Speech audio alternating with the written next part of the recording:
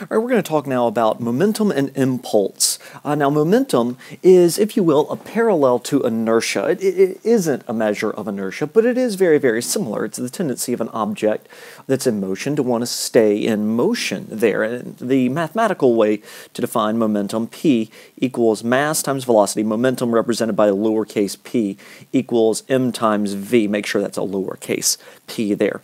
Now, momentum is a very easy calculation to do. If you have a car, let's say, that has a mass of 500 kilograms, so P equals a mass of 500 kilograms going 10 meters per second, just to make my math very, very easy, then I'm going to have a momentum here of 5,000. And now unit for momentum and for impulse over here is kilogram meters per second. Also the Newton second, whichever way you want to talk about that is perfectly fine. Lots of times I use kilogram meters, that's in the numerator, kilogram meters divided by seconds. That's the unit I use majority of the time. Newton seconds is the same unit there. It's just manipulated around a little bit mathematically, not a big deal. So calculations for momentum, very plug-chug, very just P equals mv. So if it just asks what is the momentum of this object, just straightforward, no collisions, no time, no anything else. All you have to do is plug-chug through P equals mv. Very, very simple. Now, impulse is also very simple, but is a lot more interesting. Just calculating the momentum of something, if there isn't a collision, isn't very useful. But impulse uses momentum in a way that can be very neat. Now, impulse is the change in an object's momentum due to a net force being applied to it. I mean, if you think about it, you apply a force to an object. Maybe it's the car's engine applying a force to the car, making the wheels turn. It's going to cause a change in momentum. Specifically, it's going to cause the car to speed up. So momentum, impulse equals force times time. Impulse also equals change in momentum. Now, these two equations really aren't useful, but because this idea of impulse really isn't useful, but whenever you set these two sides equal to each other, you get our impulse equation. That's the one we want. Change in momentum equals force times time. Lots of times you'll see this broken down again. Reason why you can break it down again is because odds are you're not changing the mass, so mass times change in velocity, delta V, equals force times time. You could break that down if that's confusing to you. That change in velocity is final velocity minus initial velocity equals force times time. Remember, change in delta, final minus initial there. But that's the equation we're going to want to use right here. This also does have a specific purpose whenever it comes to whenever it comes to analyzing something graph-wise. Force times time equals change in momentum. What that means here is that the area under a force time graph is the change in momentum. So, for example, this area right here, this area right here is going to be my change in momentum, delta P. So if I asked for the change in momentum of this object shown in this force time graph from 0 to 10 seconds, well, the area under this is obviously a rectangle here from 0, starting over here, to 10 seconds. Over there, divide up the area under the graph, just like we did with motion graphs, right? Divide up the area, and I see that it's just simply a rectangle. Area of a rectangle is base times height, so my change in momentum is my base, 10, times my height, 3, or my change in momentum is 30 kilogram meters per second.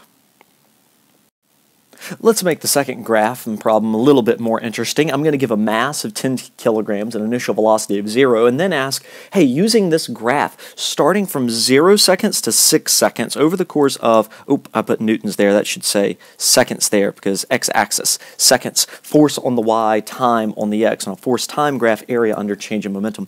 Find for me the final velocity. So I'm applying a force like this between 0 and 6 seconds. It goes up to 5 newtons in a linear manner over 2 seconds, and then flat lines, I'm applying a constant 5 newtons of force for the next 4 seconds from 2 to 6. What is the final velocity? Well, remember that area under a force time graph is my change in momentum, and I have two different shapes whenever I divide this up. I've got a triangle here and a rectangle there. And so if I get those two areas, that will give me the change in momentum. Right? Change in momentum. So here a triangle, 1/2 base times height, and a rectangle, base times height. So I got the area under the graph, the two different pieces, and I add them together, right? The piece of the triangle, the piece of the rectangle. Remember, area under a force time graph is going to be my change in momentum. It kind of comes from this impulse idea up here. So I add the two pieces together, or however many pieces you might have in a different graph, get the area under, make them into nice geometric shapes, triangles and rectangles pretty much. Add all the areas together. I come out with 25 kilogram meters per second, but that's not the final answer in this problem. I'm not just looking for the change in momentum, I'm looking for the final velocity. Well, now I can actually use what momentum is. So I'm going to pull from this idea right here. Change in momentum is mass times change in velocity. That's the exact same idea as the original momentum equation, right? Momentum is mass times velocity, and so change in momentum must be mass times change in velocity. If I put a delta out in front here, I'd have to put a delta in front of the velocity, assuming that the mass remains exactly the same. So momentum equals mass times change in velocity. Now I can just plug in some numbers. So I have the change in velocity from the graph, 25 kilogram meters per second. Remember, area under a force time graph is my change in momentum times the mass, 10. Let's see, equals the mass, 10, times final velocity minus initial velocity, 0. And I come out with a final velocity of 2.5 meters per second. All right, so let me solve a couple of problems for you. First, let's deal with a car engine. And the car engine can provide a maximum force of 3,250 newtons. Try to accelerate my just over 700 kilogram car. And I want to know what's the car's best 0 to 60 miles per hour kind of car lingo. That means the car is going from an initial 0 velocity all the way up to 60 miles per hour. Is 26.8 meters per second. So how fast can it go? In other words, we're going to push the engine as hard as it can. We're going to use every ounce of force to keep our time as low as possible. Now, let me take kind of a step aside and talk about this idea of change in momentum just to make sure we don't mathematically get confused here. Anytime you have change in something, it's the final, so final momentum minus initial momentum. What you ended up at minus what you started out at. That's the change in, or this delta sign here. So if I continue to work that, change in momentum is mass times velocity, so mass times final velocity, right? Final here, final there, minus your mass times your initial velocity. The mass of the object, since it's only one object, it's not a collision, only one object. The mass of the object isn't changing, right? So I can factor the mass out. What's changing is the velocity. It's speeding up or slowing down. So I can have final minus initial, and final minus initial velocity is the same as delta v. So you're going to see us change delta p, or change momentum, into m delta v all the time. Just know delta v, you take the final velocity minus the initial. Just wanted to make sure we didn't get confused on that. So it doesn't tell me anything about time in this problem. So this lends itself, or excuse me, it's asking for time. It doesn't tell me anything about displacement in this problem. So this lends itself perfectly to impulse. Now I could solve this using Newton's second law, F equals ma. I know an F, I know an m, that'll let me get an a, right? Then I know a final velocity and an initial velocity, that'll let me get a time. That's a multi-stepper. Or I could just go ahead and plug straight into impulse. Impulse is delta p equals ft, right? So that's m delta v equals ft. And now I know everything. I can just actually substitute in and solve out. No multiple steps. Final velocity, 26.8, minus my initial, 0, equals the maximum force that I'm using, 3,250, times how long I have to exert that force to get up to my 26.8 meters per second. And whenever I substitute in and solve all the way down, I get a 0 to 60 time of 6.04 meters per second. Three significant figures. Notice 3 here, 3 here, 3 here. And I'm not using the 60 anywhere in there with only one sig fig, so 3 sig figs everywhere. This is actually a pretty fast car. Right, let me talk about really fast how to recognize these impulse problems. If you see a problem where we're talking about applying some force, whether, like here, a place kicker's foot, kicking a football, it's applying a force to it. So you see something about a force being applied for an amount of time. Here's 87 milliseconds, right? And then you're not seeing anything about acceleration, but you are seeing things about velocities, right? So if you see force, times, and velocities, you're looking for the force, you know a time, and you know two velocities, final and initial. or you know your final initial velocities and your force, and you need to know time. Those things scream use impulse, use impulse. You can go back to Newton's second law in kinematics. It's just not as sleek. It's going to take you an extra step or two, which isn't necessarily a bad thing.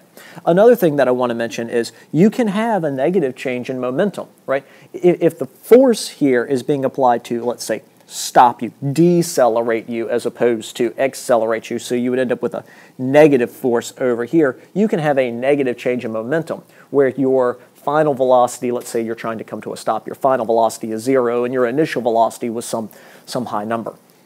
In this problem, though, we are trying to accelerate a football. Place kicker's foot, kicks a football, and is in contact with this 41-kilogram football for 87 milliseconds. I'm going to start using now, whenever I see milli, I'm slapping on a times 10 to the negative 3, and I'm just going to let the calculator work it out from there. I don't have to spend any extra mental energy. Milli means times 10 to the negative 3. Accelerates the ball up to 23 meters per second and attempt to make a 45-yard field goal. That is extraneous. We don't even need to know about that. What is the average force that his foot exerts on the ball? So once again, I'm looking for force. I know time. I know a change in velocity. This screams, let's use impulse here. So momentum is m delta v ft here, right? And so now I just need to substitute in what I have. I know the mass is 0.41. My change in velocity, I'm going up to a final, so 23, minus my initial. The football was initially at rest, sitting there on the tee if you're familiar with football, equals F, what I'm looking for, the average force, because technically the force is going to change as the kicker's foot continues to go into the ball and then the ball begins to bounce off of his foot. But the average force that we're looking for here, F times T, and I'm going to use scientific notation, so I don't even have to worry about jumping the decimal, 87 times 10 to the negative third. Now once again, this is, and remember I taught you this at the beginning of the year, this is technically not correct scientific notation, but your calculator does not care. Whenever you change milli, prefix milli, means times 10 to the negative 3. You just put it on and it's going to work out. Now it's just algebra to plug into a calculator. And so my average force comes out to be, using significant figures, 110 newtons is how much force he was actually exerting on the ball there on average. And then I just want to go ahead and put in solving this around just using variables to where you get F by itself first, then you can plug all of that into the calculator at the exact same time. That way you don't have any rounding mistakes. So better if you can work that way.